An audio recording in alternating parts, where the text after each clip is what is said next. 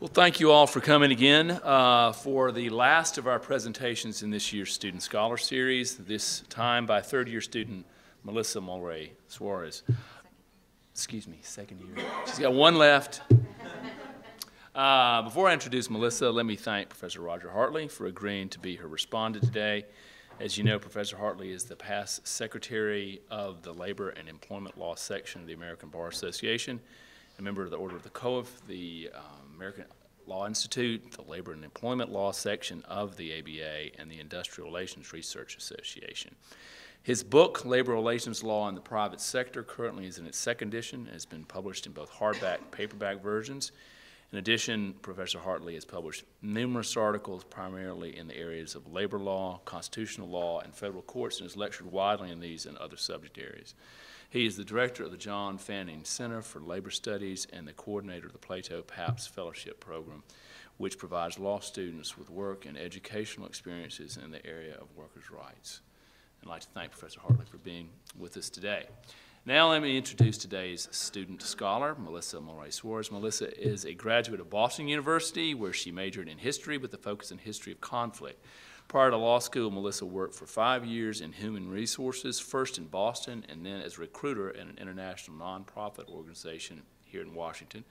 In law school, Melissa found her experiences in HR led to a keen interest in labor and employment law. Melissa pursuing the concentration in labor and employment as a result. Her interest in labor and employment led to an internship at the U.S. Office of Personnel Management, where she is currently working in its Office of General Counsel, and she hopes to put her skills to use this summer as a summer associate at Aiken Gump. Melissa is a member of the Catholic University Law Review, who nominated her work for the series, and will continue with the Law Review next year as a lead articles editor. Last year, Melissa read an article in the newspaper about Vergara versus California, the case that is the subject of her talk, and she was immediately intrigued by the conflicting rights at play. Melissa's sister is a teacher, and she has a long family history of labor union members and supporters, so further research about Vergara had significant personal meaning for her. I'll now turn the floor over to the last presenter in this year's Student Scholar Series, Melissa Mulrey Soares, and the title of her presentation, as you see, The Shift from the Constitutional Right to Equality in Education to Quality Education in California, through Vergara versus California. Melissa.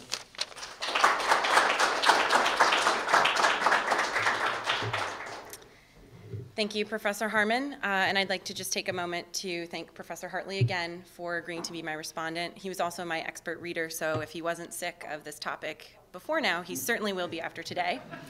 I'd also just like to briefly thank my husband, Brian Soares, who was integral throughout this writing process. He did a lot of editing for me and kept me fed and sane throughout the year. I'd like to thank my sister, Elizabeth Mulrey, who is the teacher that was referred to, and who also did some significant editing for me, and my friend Ginny Dominguez, who also did quite a bit of editing. So before we jump into Vergara v. California, it's important to have a little bit of background on California and the state of education in California. So as a state, California purports to have a long-standing commitment to education. They exhibit this through specific language in their constitution that deals with education. Article 9, Section 1 is entitled Encouragement of Education.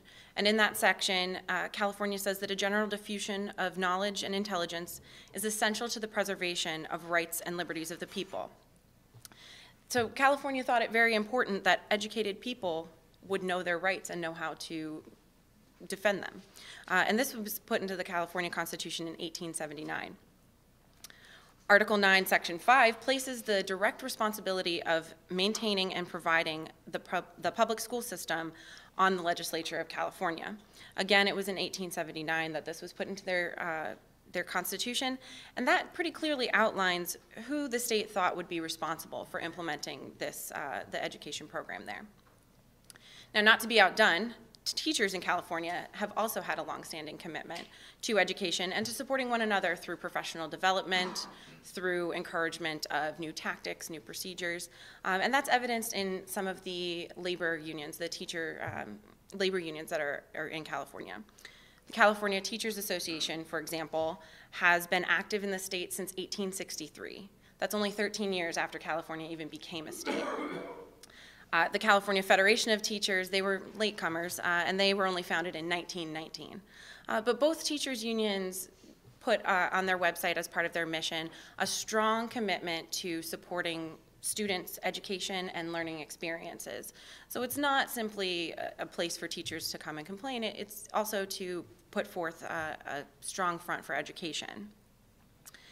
However, in 2012, when the suit originated, California ranked 46th in the nation in 4th grade reading levels and 47th in the nation in 8th grade math levels.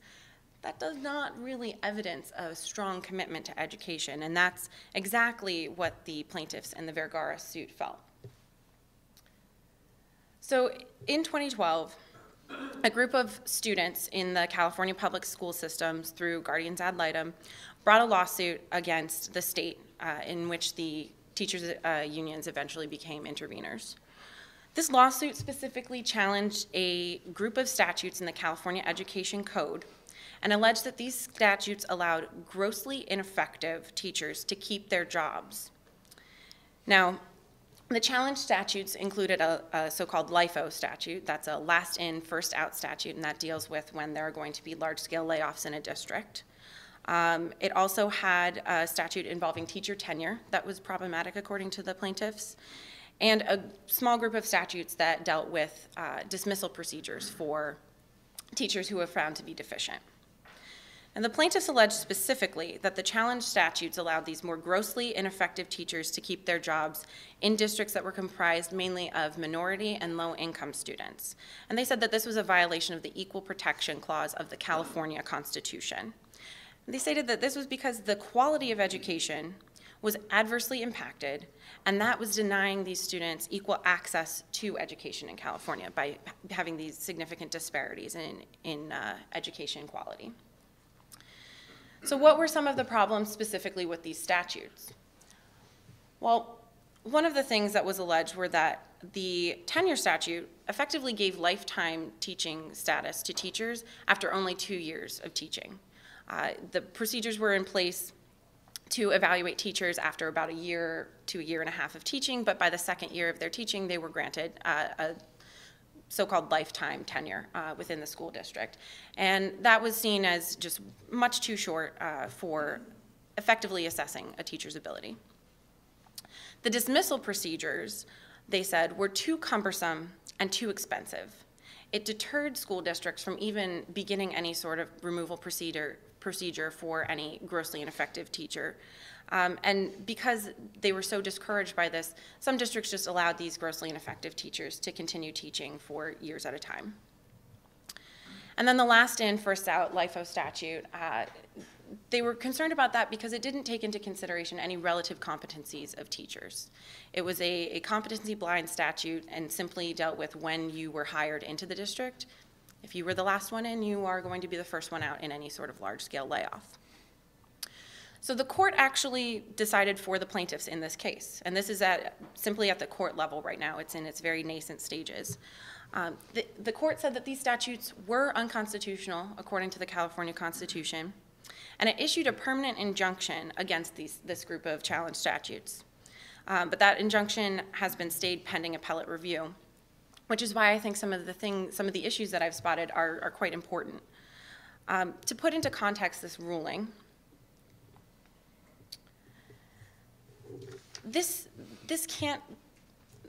the ruling in Vergara is possibly sustainable under the California Constitution, but it is likely not sustainable under the United States Constitution. The Supreme Court heard a case, San Antonio Independent School District v. Rodriguez, and there the court held that wealth-based discrimination in a school situation such as this does not rise to the level of inquiry which requires strict scrutiny, which was used in the court's assessment of the Vergara case. Now, the Supreme Court acknowledged that education is of grave significance to society, but did not recognize it as a fundamental right in the same way that something like a subsistence or housing assistance would be. So even though education was vitally important, according to the Supreme Court, it wasn't important enough to guarantee that there was an absolute equality guaranteed by the Constitution. So not sustainable maybe at the federal level. But At the California level, there are prior cases that have inched closer and closer to coming out with an outright statement saying that quality education is guaranteed. There was a couplet of cases in the 1970s called Serrano 1 and Serrano 2, and those cases effectively invalidated the California school financing system that was in place at the time. They held in California, education is a fundamental interest under the Constitution and is thus protected, or is thus afforded equal protection under that Constitution. And then in Butt v. California, which came a couple years later, the court looked at whether access to buildings and a full school year was considered something that would be protected by the Equal Protection Clause. And they found that yes, again, because in Serrano 1 and Serrano 2, the holding was that in California, education is a fundamental interest. Access to the school year, to the buildings, to having a full school year was also something that would be protected by the equal protection rights in the California Constitution. Now, these previous three cases are primarily about funding or access to funding in order to continue having the school year. So Vergara takes a little step past that funding and looks more into the realm of personnel issues. So Vergara is saying essentially that funding is essential in schools in California. There's a right to equal access to education, and that is funded by the state. But also, the quality of education is part of that component. And you're going to look at the personnel, the quality of the personnel, in order to find that quality. So there's no denying that students should be afforded the right to a high-quality education. But there are a couple of issues that are presented here in Vergara that I think are well worth pointing out. So if we are going to find this right to quality education, the question becomes, did the court reach the correct decision in enjoining these statutes that have the effect of keeping in place poorly performing teachers? And I would submit that these two salient problems pop out of this case. So to the extent that the challenge is about the difficulty of removing poorly performing teachers, that should be something that that the school districts themselves are held responsible for, to enforce the statutes that are in place. The California legislature clearly thought that there needed to be statutes or prescriptions for how removal processes are to be affected when teachers are involved, outlined it in the statutes, and it's up to the school districts to be implementing these. There's an obligation for management to make sure that they're implementing their policies regularly, and if it needs to be assessed, then there is a way to do that through either writing regulations or through discussing with the state legislature. And essentially, this remedy that was asked for, too, is punishing the effective teachers. The statistics presented in the case were that about 1% to 3% of teachers in California were estimated to be grossly ineffective, which means 97 to 99% of teachers are not grossly ineffective. Yet their rights, their removal procedures, their tenure opportunities are being removed if these statutes do in fact go forth with this injunction. There's also a competing federal constitutional procedural due process issue at play. If these statutes are permanently enjoined, what will the process be for removals now? So we know that at the federal level, procedural due process guarantees notice and then a right to be heard in a meaningful time and in a meaningful way. The way that the dismissal statutes are currently written, the teacher receives written notice and then has the opportunity to either respond in writing or to request an oral hearing. There is a limited period of discovery, which in some senses would make sense because if there's an accusation that a teacher is performing poorly, it's not something that happens overnight. It's not you come in on Monday, you're doing well, you come in on Thursday, you've been performing poorly in the last 2 days. So having the opportunity to amass some sort of proof or defense, I think is quite important for teachers. They have a hearing, and then there are only 3 options once that hearing occurs. The teacher is either dismissed, the teacher is not dismissed, which is good for the teacher, or the teacher is suspended for a specific period of time without pay, and that can be anywhere from a week to a school year. But those are the only 3 options. There's no remedial in between probationary period for the teachers. So the second problem is, if we do have this right to quality education, and we're going to enjoin these statutes because they don't allow for this equal access to quality education, what does that quality education look like? The court never addressed it. The plaintiffs didn't address it.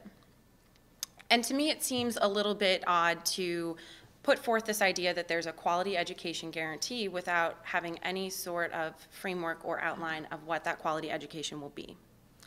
So who's going to get to define this? Will it be at the district levels? And in that case, what kind of oversight occurs? And for that matter, does quality education look the same throughout California, or is it different in Oakland than it is in San Diego? Is it different in a rural area than it is in a city? So it becomes very important to have some sort of definition or some sort of guidelines for quality. And at the state level, once this is defined, how is it going to be measured? Is this solely through looking at the teachers? And if that is the case, are we looking at the teachers on a year-to-year basis, from the beginning of the year to the end of the year? Is it based on teacher, on what kind of credentials teachers have? And then that calls into mind some sort of problem with buying your credentials. If you have teachers who can afford it, both financially and time and in their personal lives, to get a PhD, and that all of a sudden makes them a qualified teacher under this definition, or in giving quality education,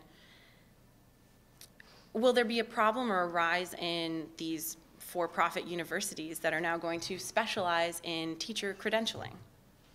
I think that would be something that a smart businessman might see in California, some sort of opportunity. Are we going to measure this, this quality through more testing of students? Education advocates are already up in arms about all the levels of testing that happen at the state level, the federal comparators. Some kids just don't test well as well. So are we waiting just to have 1 test per year? Is it multiple tests per year on top of the other state mandated tests? You know, there are a lot of issues with the testing. Is it going to be through administrators regularly reviewing the classrooms? And then are we willing to put that burden on the administration of school districts to be in classrooms on a daily, weekly, monthly basis, reviewing every single teacher in the district? I think you're beginning to see all the problems that could arise from this ruling. So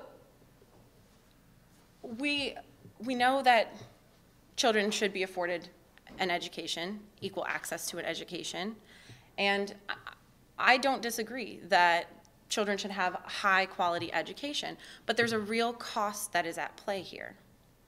And nowhere in any sort of court papers did the plaintiffs address this, nowhere did the court address this, and it doesn't seem like the education advocates who supported this lawsuit have addressed this either, talking about where any of this funding would come from in order to guarantee this absolute quality of education to all California students, nor has anyone put forth any sort of suggestion about the parameters of what this quality education is going to be. So I would say, fairly, the goal of everybody involved in this is quality education for students. I think it's an unfair fight to be pitting teachers against students, because they're all there for the same reason. Everybody wants the children to learn. It's just they're having disagreements about how we're going to get this quality education to the students. So we have some concerns about the actual cost of this.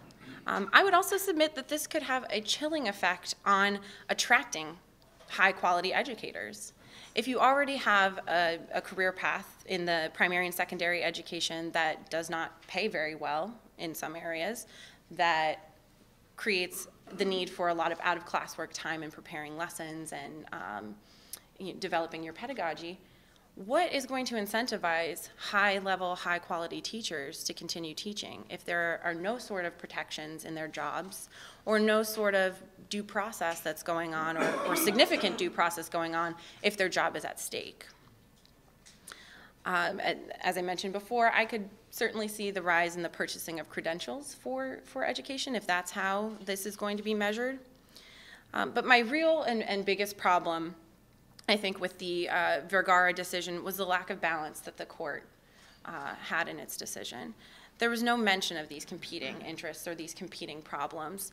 And there was a lack of acknowledgement even that there were any sort of competing interests at play. And to me, that's an unfair and unwarranted way to look at this problem. I would also suggest that if this decision does stand, if it's found to be a good decision, that it's a hydra of a decision. So you've eliminated the head of one problem, but you'll have all these other heads of problems popping up from here on, and this is certainly not the end of litigation about education in California. And I would suggest that the next lawsuit will be from teachers who have an issue with the decision. Thank you.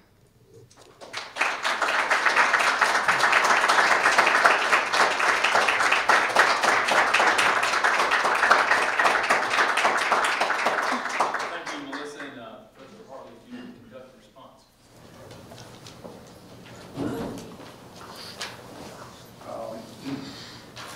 In competitive diving, which I've never been a competitive diver, they have this idea, I was a backstroker, that called degree of difficulty. That what they do is they take the score that the diver gets and they multiply it by the degree of difficulty, on the idea that the more difficult dives are going to be more lowly graded. So when Melissa came in to see me about this article, you know, it took only about 10 minutes for me to realize that on a 10-point scale, I mean, this was an 8-9, maybe a 9-2. And I tried to warn her off the subject, and she would not be warned off to her credit. And she just did a commendable job. I mean, if you've had a chance to read this document, it's just outstanding piece of work. So that's the first thing I think I'd like to say. Second thing, I don't know if Brian knows this, Melissa's husband, but Melissa has intentions of continuing to work on this article in the hope that it would be published outside the school in a professional journal. And I don't know if Brian knew this, but now you do, Brian, so you're going to have another year of this. So in that spirit of thinking of this kind of as an interim draft, I had 3 ideas that I would just share with Melissa for whatever value she may find in the next draft of all this. Number 1, you know, public employee union bashing has become kind of a national pastime, and this Vergara case, I think, is part of it. But it seems to me the reality is that public employee unions are not going to survive, they're not going to be sustainable unless they earn public respect. Do you agree with that? Well, some of these California statutes were plain silly. I mean, if you work for 3 years in California school, you got tenure, 3 years, but they had to let you know in March of your 2nd year if you were going to be hired for the 3rd year. You realize what that means? Basically, the tenure decision was made in the middle of the 2nd year of teaching. And California's own experts said that that's a silly system that took at least 3 to 5 years. This is the experts that were defending the statute said it would take 3 to 5 years to be able to decide whether or not a teacher is qualified. So, on the one point of view, one could argue that the judge here has done the public employee movement in California a favor by pushing the legislature to rethink the tenure statute. And I don't know why it takes 2 to 10 years and $50,000 to fire somebody. I'm not even sure if that's really true, but that's what the court found. And if that's true, that's not sustainable. That's not sustainable. Next thing you know, it'll be like Wisconsin. You know, and people say, no, we're not going to have these public employee unions. So on the one hand, my first point is maybe indirectly the judge did the public employee unions a favor by pointing out some silliness in the personnel system. Point 2. I think you can quibble with the judge's analytics. Whatever this case is, it's not an equal protection case. On the face of it, it's facially neutral, right? There was no finding that it was the poor, tell me if this is wrong, it was the poor jurisdictions that ended up with a disproportionate number of the unqualified teachers. Was there a finding that it was the... There was an anecdotal finding from a LA Times article, but nothing, no Anecdotal official. finding from the LA Times article. That ain't equal protection, right? But this becomes really important for the third point I'm going to make. Whatever this case is, it's not an equal protection case, no matter what you call it. This is a substantive due process case. This is a case where the judge finds under California law that there's a substantive right to a quality education across the board. But Serrano 1 and 2 and Just but. whatever, that B case, were all equal protection cases. And all of them simply were wealth cases saying you can't let the poor jurisdictions have less quality education than more wealthy jurisdictions. So it seems to me that somebody has to take that judge to task on his analytics. And I think Melissa did a good job of that. And you could even beef that up a little bit and really put it to the judge and say, Serrano does not support the concept that there's quality or substantive right to quality education. And even if it does, then it's a substantive due process case, not an equal protection case. Why quibble? I'm going to quibble with what the judge calls it for the third and hopefully more important observation.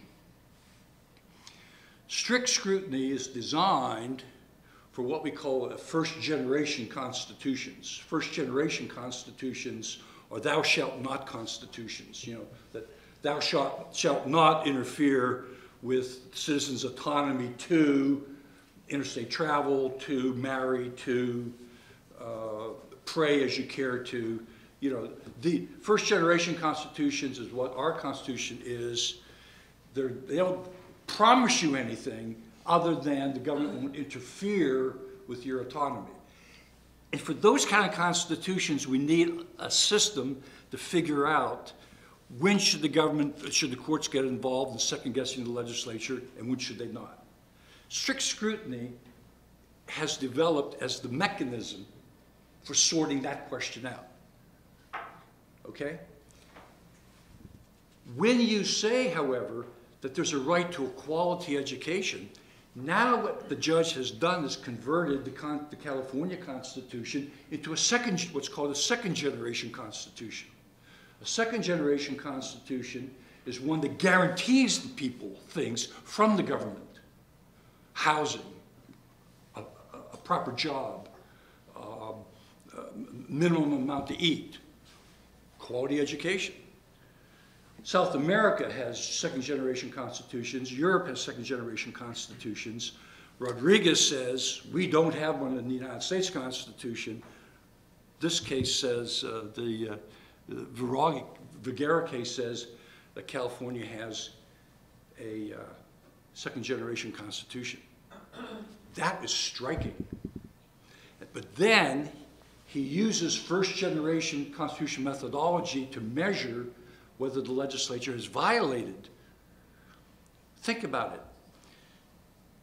You can't use the concept of compelling state interest as the way of measuring whether or not the California legislature has fulfilled its obligation to provide a quality education, because it's all in the eye of the beholder.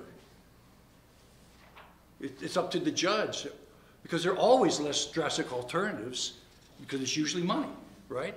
So you shift money from the highway fund to the school fund. There's always a less drastic alternative. And so my last observation, Melissa, and I'd like to hear your thoughts on any of this, is conservatives who might applaud the public employee union bashing in this case, and I'm sure a lot of champagne was drunk the night this case came down, conservatives should not be happy about this case. Because this case is a full employment act for California judges. Thank you. It's a good joke. I was hoping it would work. Seriously. This case, if this gets legs, if this becomes law in California, then judges will have an enormously enhanced role. Melissa's point, what is quality education? And then my point is, when is there a compelling state interest, not for the legislature, not to throw more quality, more dollars? Who's going to decide that? It's going to be judges. Thoughts?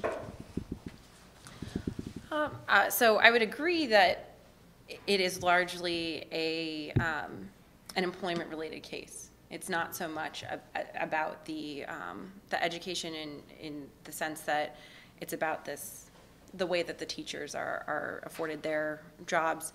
I think one of the problems that also arises is that it's the type of problem you can't throw money at, but it's being treated like the type of problem you can throw money at. So your suggestion that you can always have less drastic measures and you can shift money from here to there, that didn't work in California. I mean, that's why Serrano 1 and Serrano 2 and Butt all involved shifting this money around, trying to make sure that there was a more equal dispersion of funding for education. And if that had worked, I don't think we would have this case here. So I think simply throwing money at this problem is not going to be an answer, which gets into your final point of the quality. So then who does get to decide? And that, you know, if judges are deciding, then one court case, one decision of a judge in California maybe will give some sort of guidelines, but then there's going to be pushback. And I think as education evolves, as pedagogical tools evolve, as different things become available for students in learning opportunities, the idea of quality is going to shift too. And then do we have to litigate over it again, or can we legislate?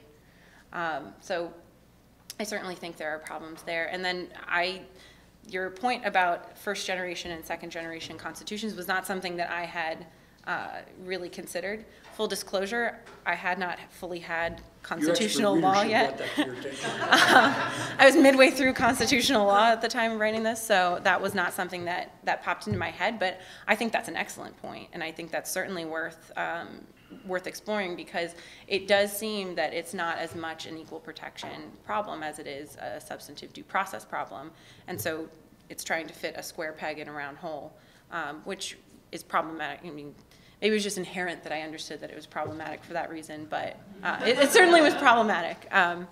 So those are excellent points and things that you thought you were going to get rid of me, but unfortunately I don't think you are now, because we'll have to discuss these further. But yes, I think those are all excellent points, and I am looking forward to looking into them more.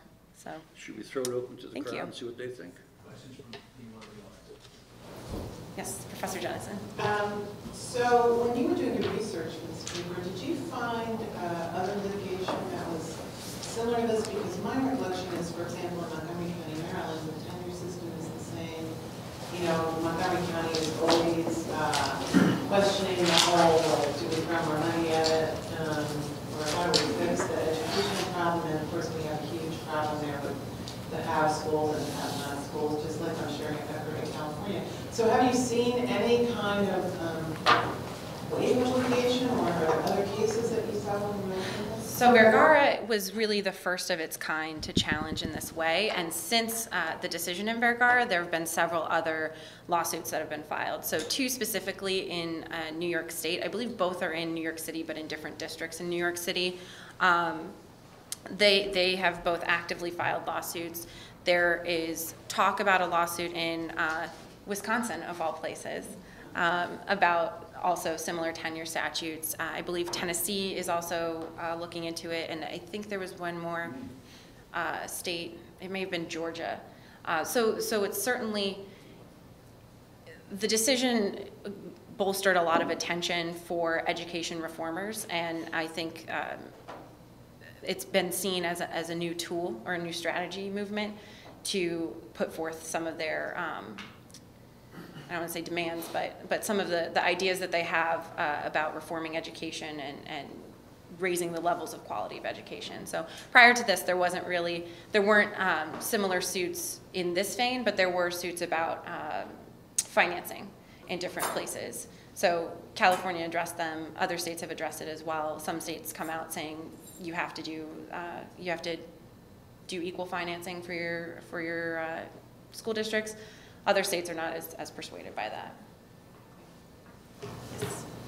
So I enjoyed your talk. I missed the first few minutes, so I apologize if you covered this, and it's actually related to Professor Jefferson's point. So there was a case in California, and I only know about it even though this is outside my area because I worked on it. It was the first case I worked on when I came out of law school, and it was class action. Williams was the name of the case. I don't know if you've run across this, but you should, if you're going to keep working on this paper, look at it because it was a class action of students, K through 12, public school students in California, who sued the state of California for violating their constitutional rights. It was basically the same claim. The focus was not exclusively on the tenure statute, the tenure laws, although I think that was one of the issues. It was, a holistic attack on California's public school system. So, kids are freezing because the heat doesn't work. There are rats running around the buildings. It was, and I believe the case, and this is testing my memory, but I believe it was modeled on a Texas case. And basically the request was that the state take over public education. That was what the plaintiffs wanted. The case settled ultimately, I think, but it was litigated for a while because after I left my law firm, my colleagues had to depose kindergartners. So that got a lot of, I'm not exaggerating, literally, so that got a lot of press. And ultimately, Governor Davis, our firm represented the state of California, Governor Davis settled the lawsuit. But I would think for defining quality, that case might help you or help think about some of these issues.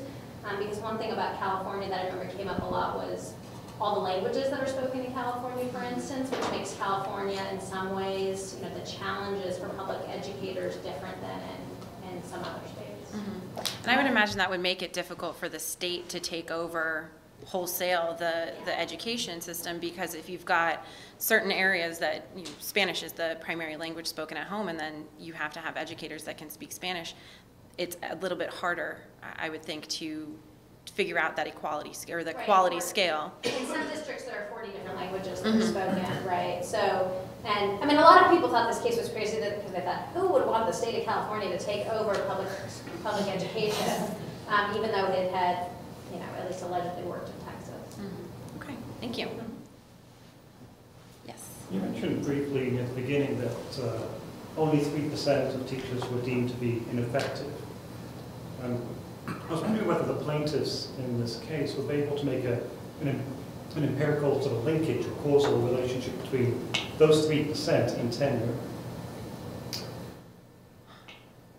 You're wondering if they did that already, or if they could do that? If they did that, okay. I don't think they did that. So much of their expert testimony was speculative, I would say, because it was an estimate that it was 1% to 3% of teachers were grossly ineffective. And there wasn't a huge discussion, at least in the briefs, about how they came up with those numbers. Maybe, trying to get into depositions or something would be more helpful. But I think that would strengthen their case, certainly, if they could link up the ineffective teachers and then specifically with certain school districts. And I think that would make their case much stronger, saying that that they're concentrated in these specific areas where it is only minority student or vastly minority students or vastly low-income students. So I think that would be very helpful, but for the most part, it was either anecdotal or a little too speculative, I think, to be so strong to get the result that came out of it. Any other? Any questions? Well, thank Melissa for her excellent presentation. I think it's professional ones we've had done. It's fantastic. And on behalf of the faculty, we give you a small plaque to commemorate this day. And thank Professor Hartley. And thank you all for coming. And we'll begin our 8th year of the series next year. So thank you very much. Thank you.